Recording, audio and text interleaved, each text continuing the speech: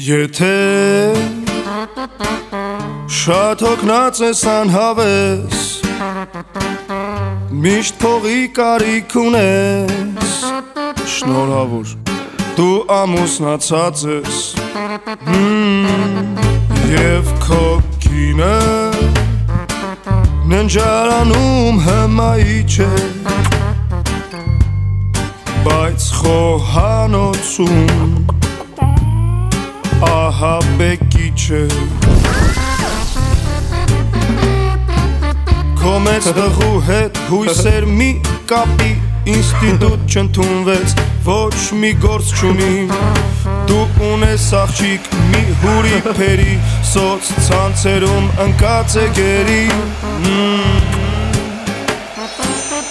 Լույս աշխարհ եկավ երրորդն անսպասելի Կյանքի որակն ընկավ անտանելի Բարի գալուստ մեր ընտանիք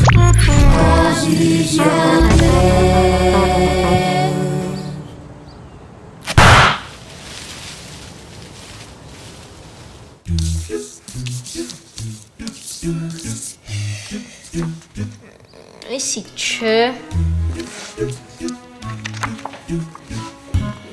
Էս էլ չէ Էսի հաստատ չէ Պապ, էդ ճիշտ է, որ աղջիկները ինչքան մեծանում են, իրենց մամային են նմանվում Ոչ ճիշտ չի Չես ջոգի մեր հետ գնալով նմանվում է իրեք գլխանի հրեշ տատուտ Թզեց որ ճիշտ է Այո, էսի ոտը չի, լավ էլ պահպանվել է Ես ինչ կնանիքի նկարները Մեր դասարանի աղջիկների մամաների նկարներն է Նայում եմ ումա գեղեցիկ ապագա սպասվում, որ իր հետ էլ ընկերություն անեմ Ուզում եմ փոքր տարեքից մեկին ընտրեմ, ձեռս դնեմ գլխին մեծաստը Մի հատ ծնողական ժողովը հավաքից տեղից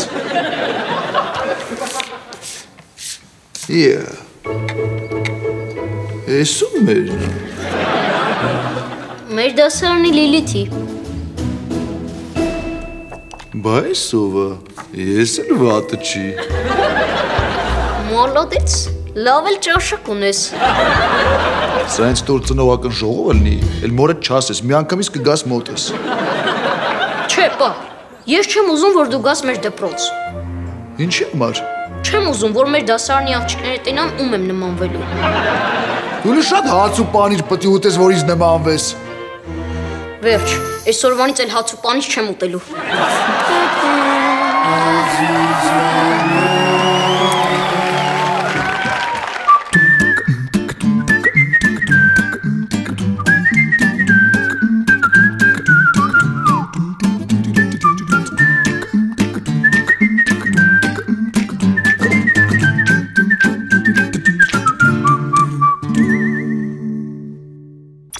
Բարև իմ հավատարիմ հետևորդներ, ոնց եք, ձեզ հետ կրկին Մարին է, քանի որ ես սովորում եմ թատերական ինստիտուտում,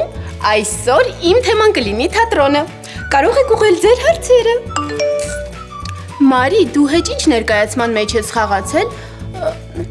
շատ լավ հարց էր, պարզապես հոյակապ հարց, շնորհակալություն հարցի համար, հիմա կարդամ հաջորդ հարցը։ Մարի, իսկ դու Ստանլիսավսկու մեթոդին ծանոթ ես։ Դե ոնց ասեմ, երեխեք, գիտեք ինչ, այդ նենց բան է, որ բառերով չես կարա բացատրես։ Լավ, էլ պետք չի հարցեր տաք։ Ավելի լավ է, ես ձեզ հետ կիսվեմ մասնագիտական գաղտնիքներով։ Այսինքն ցույց կտամ մի քանի դերասանական շատ կարևոր հնարքներ։ Օրինակ հիմա կցուցադրեմ, թե ինչպես պետք է ծիծաղել։ Ընդհանրապես ծիծաղը լինում է 3 ոճի։ Օրինակ համեստ թել, այ այսենց։ Լկտիս թել։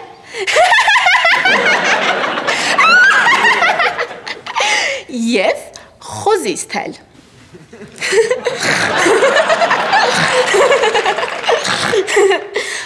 Դերասանի համար նաև շատ կարևոր է ճիշտ լացելը։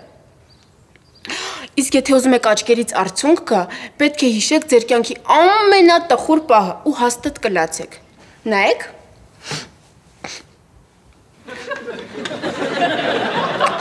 Օրինակ հիմա ես հիշեցի, որ մի քանի օր առաջ պապայիցս փող ուզեցի, չտվեց։ Ես էլ ասեցի, դուք ինձ չեք սիրում։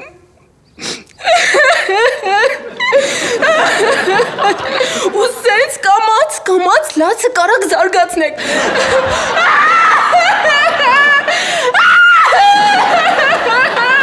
Մարի, ինչ աղ ինչ ես որնում։ Հետե որդներից վարպետության դասեր եմ տալիս։ Դու ավելի լավ է շորերդ հավաքի վարպետ ջան։ Կհավաքեմ ոյ։ Էս ինչ յուբկա է։ Իմ յուբկան է։ Մարի, ես իմ սիրած սեղանի սփռոցից ես կարել։ Հա։ Շորի փող չտվեցիք, ես էլ ստիպված սփռոցից կարեցի։ Մարի, որ հիմա հյուր գա, այս յուբկետ եմ փռելու սեղանին։ Ես հասկացա։ Դուք ինձ չեք սիրում։ Վայ, հավեսդ չունեմ։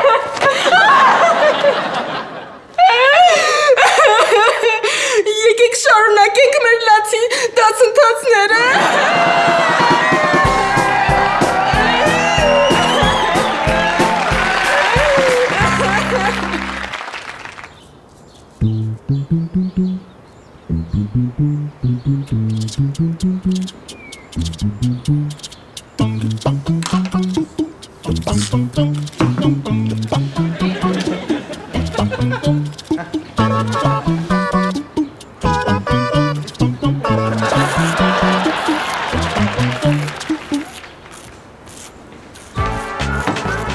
Привет, зять։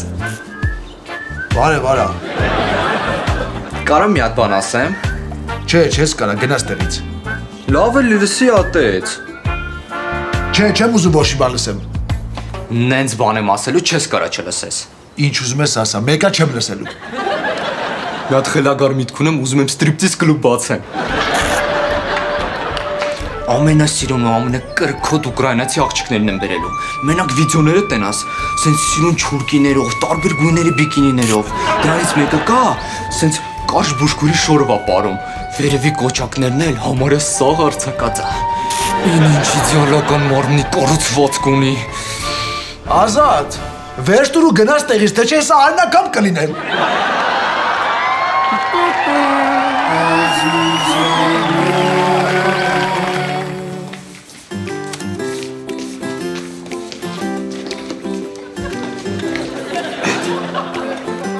Գառնիկ, էդ ինչա դեմքիդ վիճակը։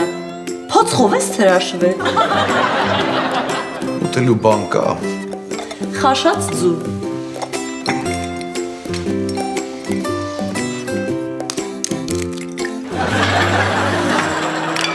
Բա ասպես խաշած է։ Թերխաշա։ Սա ի՞նչն է թերխաշ, հունձու է։ Ոյ, լավ մոռացել էի խաշեի, պատմություն մի սարքի։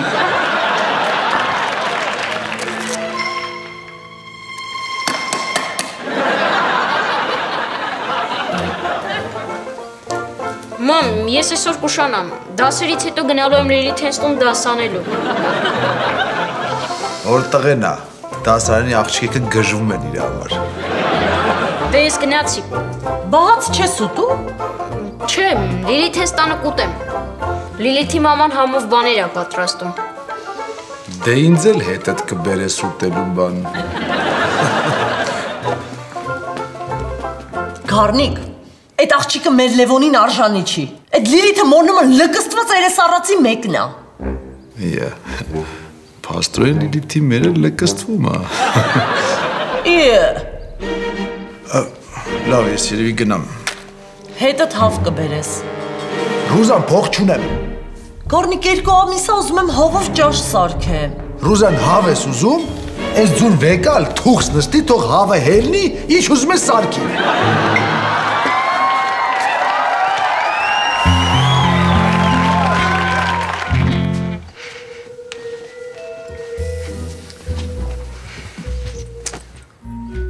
Սվիլեն արդեն 3 օր չի զանգել։ Կարող է ուրիշին ասիրահարվել։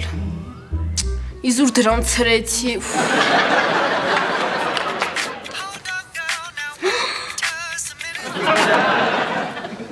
Ալո։ Բարև Մարի ջան։ Վիլեն, հավեսը չունեմ, ինչի ես զանգել։ Ես քանի օրը խառն էի, հարմար չէր որ զանգեի։ Կներես իմ սրտի տիրոհի։ Մի հատ մի լոջվի։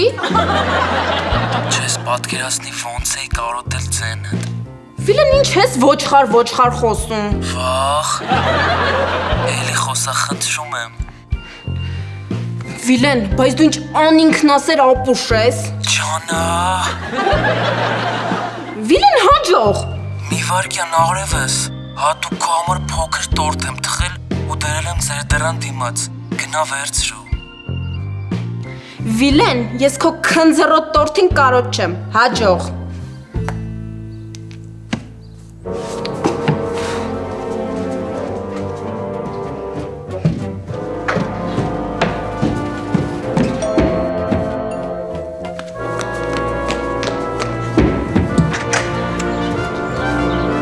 Ռուզանա տաննա։ Տորթս։ Ինչ տորթ։ Տորթից վրա եք կանգնել։ Յախ,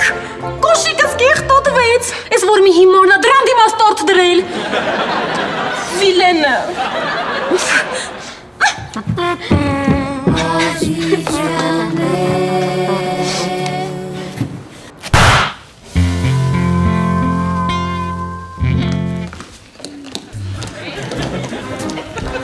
Բարև Ռուզանա։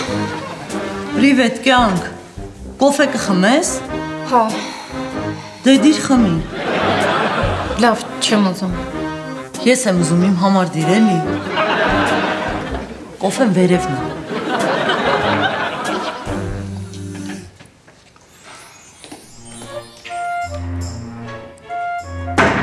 Օխ, իսիշլով կրեմա, ես էլ եմ ուզում սրանից։ Ինչ կրեմա։ Երիտասարդացնող կրեմա, 40,000 դրամա։ Բայց գինը ծերացնողը։ Լսի, կարող է ինձ 40,000 դրամ պարտքով փող տաս։ Ռուզանա, ես քեզ անկեղծ ասեմ։ Ուրեմն մի քանի ամիս առաջ ընկերուհիներիցս մեկին պարտքով փող տվեցի։ Մինչև այսօր չի վերադարձրել։ Ճիշտ է, ես նրան բան չեմ ասում այդ մասին, բայց շատ նեղված եմ։ Ու ամեն անգամ նրան տեսնելիս նյարդայնանում եմ։ Ոնց կարելի է տենց աներես լինել։ Ասա փող եք վերցնում, ժամանակին տարեք հետ տվեք էլի։ Իսկ ով է այդ։ Ռուզան, դու։ Ես։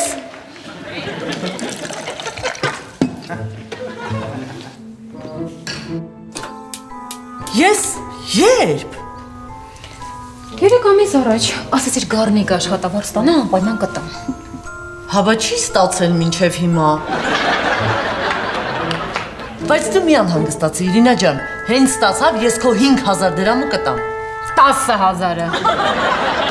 Ահա, ճիշտ է, կտամ։ Երբ։ Այս երկու օրը Գառնիկը փող կստանա, անպայման կտամ։ Սուրճը թափվեց։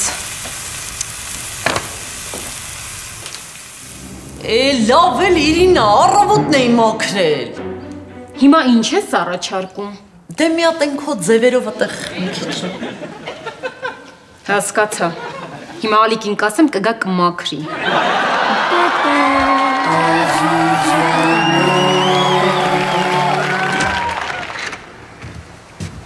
Ես արդեն տանն եմ, կարաք ինձ քարկոծեք։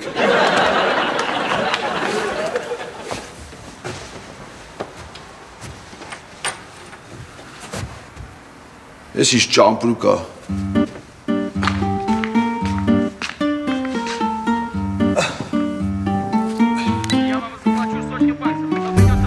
Գառնիկը, բար ինչ կա։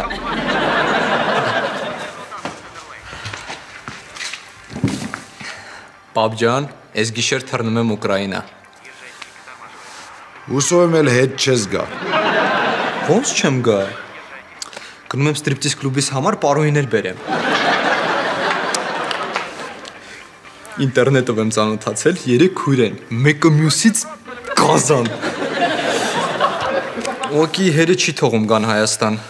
Գնում եմ հորը ասեմ հանգիստ եղեք, ձեր աղջիկների դոշերը ապահով ձեռքերում են։ Ազատ հերիք հապուշ խոսաս։ Պապ, ընդունի ինձ նենց ոնց որ ես կամ։ Դու պետքա համակերպվես, որ քո տղեն սուտինյորա։ Ես նույնիսկ միջև այսօր չեմ համակերպվում, որ դու ինձ տղեն ես։ Գիտես չէ, ուզում եմ իմ ստրիպտիզ կլուբում հատուկ սրահ բացեմ, որ տղեկն էլ պարեն։ Լավ փող աշխատելու տեղ է, կարող ուզես։ Գժվել ես։ Ինչի՞։ Օրինակ Ալեքսիայի հետ խոսացել եմ, ինքը համաձայնվել է։ Հա, համել մոռացա ասեմ, մերսի Տոմսի փողի համար, պապ ջան։ Ինչ փող արա, ես քեզ փող չեմ տվել։ Քո մամայի ոսկեղենը գրավ եմ դրել։ Ազատ, ես քեզ կսպանեմ, արա։ До побачення, батьку!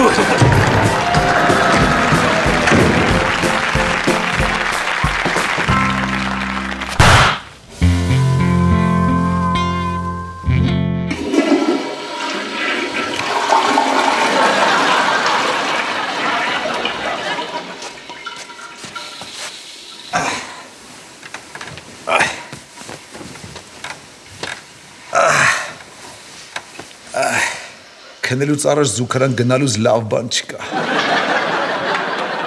Ափսոսել ջայր ժամանակվա Գառնիկը չեմ, նապորը են չի։ Ուղղակի գալիս կանգնում եմ երկրի ձգողության ուժը իմ տեղը ամեն ինչ անում։ Բայց ցերեկվա զուգարանն էլ լավը։ Գալիս մտնում ես ու Լավ, հերիքա։ Ինչ թվաց քեզ հետարքի է այս թեման։ Չես ուզում իմանաս ինչի եմ մի տեսակ։ Չէ, չեմ ուզում, որտեվ հեսա 5 վայրկյանից մեկը ասելու ես։ Լևոնի հետ է կապված Գառնիկ։ Նոր ռեկորդ 2 վայրկյանից ասեցիր։ Նա ինչ եմ գտել Լևոնի դարակից։ Հեսա գնալու եմ դրա գլուխը ջարդեմ ես։ Սպասի Ռուզան։ Չէ, գնալու եմ։ Հապերի մի հատ։ Էլի տղա է, դու չգիտես ինչ խոսաս։ Սենց դեպքերում տղու հետ պետք է հերը խոսա։ Ես կգնամ։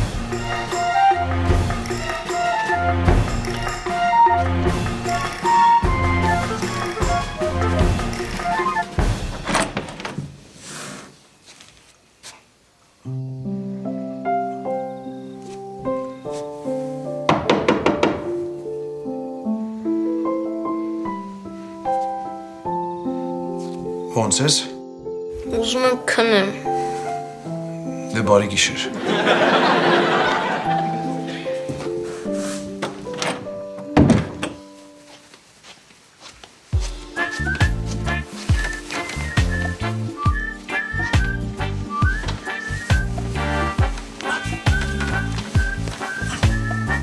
Վերջ, ինչ պետք էր ասեցի այդ լակոտին։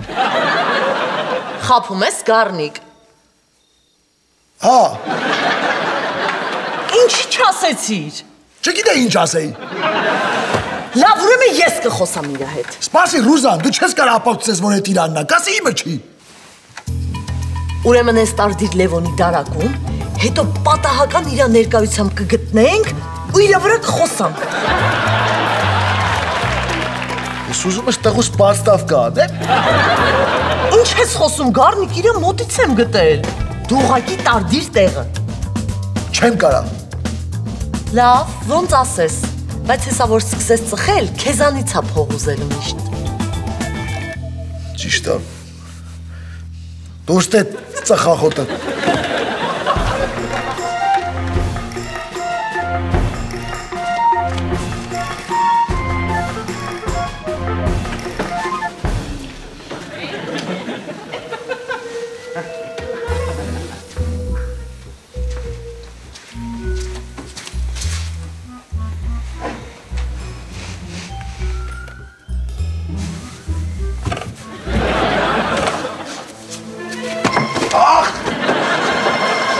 Սանու, պապ։ Պապ, ինչի ես եկել։ Ասեցի, չապեմ տենամ պատալուկների ինչ բարձրության է։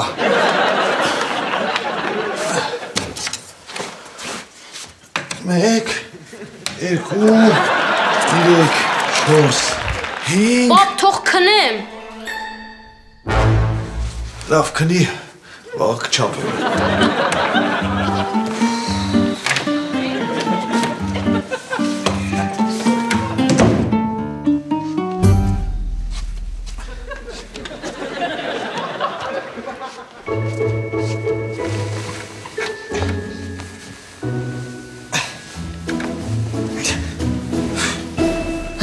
Գտեցիր տեղը։ Հա։ Քիչ էր մնում բռնվեի։ Շատ լավ է։ Վաղ իրա ներկայությամբ կգտնեմ ու գլուխը կջարդեմ։ Ոտս ցավացրել եմ։ Ինչի։ Սեղանի դարակի մեջ դնելուց ոտս խփեցի։ Ոնց։ Սեղանի դարակի մեջ ես դրել։ Հա։ Բայց ես իրա շորերի դարակից եմ գտել։ Գնա տեղը փոխի։ Ռուզան, ի՞նչ տարբերություն։ Կհասկանա, որ մենք ենք դրել։ Ես կգժվեմ քո ձեռը։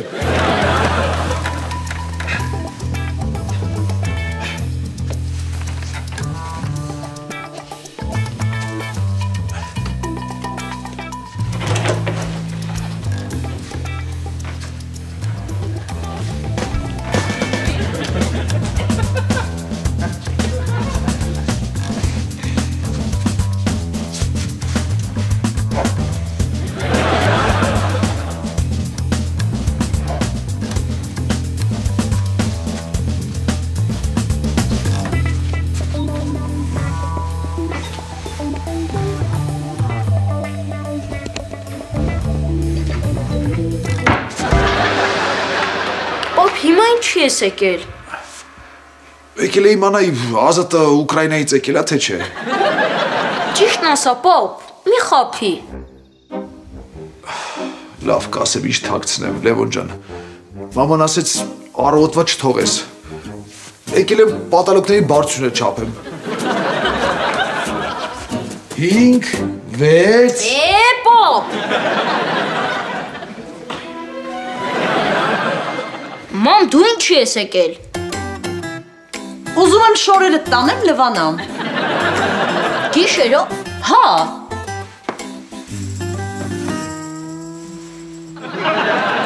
Շորի տակա։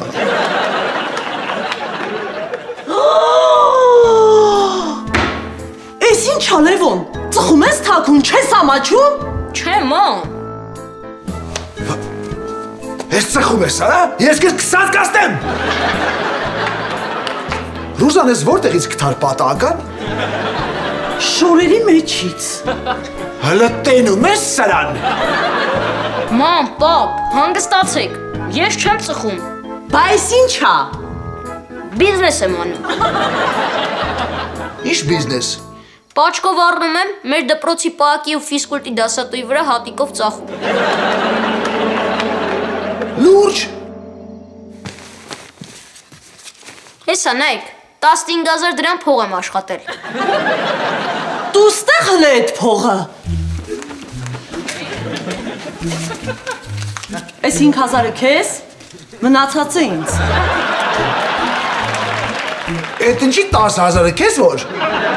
Որովհետև ես եմ առավոտը սիգարետները գտել դարակում։ Բայց եթե ես չդնեի սիգարետները դարակ, ոչ իման չեր ըլլի։ Բա ով մտածեց, որ կարելի է երեխուն պաստավկա անել։ Ռուզան, արի ես փողը հավասար կիսվենք։ Չէ։ Թե չէ կխլեմ սաղ ձեռիցդ։ Չես կարա։ Կագրի։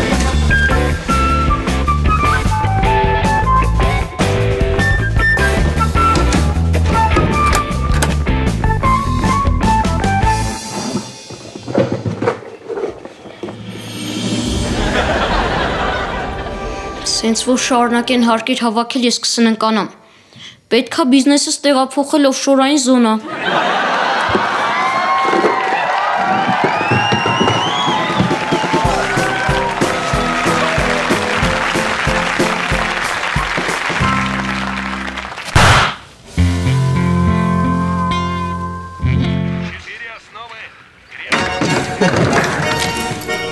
Так, девочки, заходим. Присаживайтесь.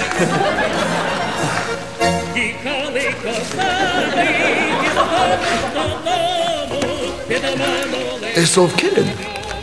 Լավն են, չէ՞։